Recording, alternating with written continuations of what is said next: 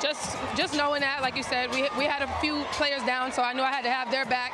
So by doing that, just being offensive-minded, making sure I step up in every way I can. Points off turnovers were huge tonight for the Atlanta Dream. Talk about the team.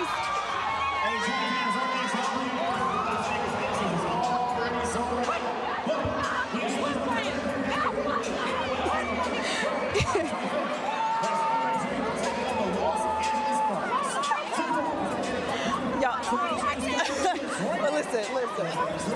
Y'all played too much. I played entirely too much. What they did. Points off turnovers were huge. Cheyenne, talk about your team's defense tonight and how the team came up in that area. Man, we take pride in defense, so to get those stops on defense when they counted was really important for us, especially for the next game and carrying on and going to the playoffs.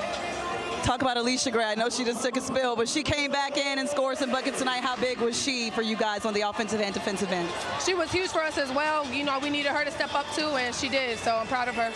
Several lead changes in this game. You guys were down by as many as 10. What was the conversation on the bench between your coaches and your teammates like to get you guys back in this one and to win?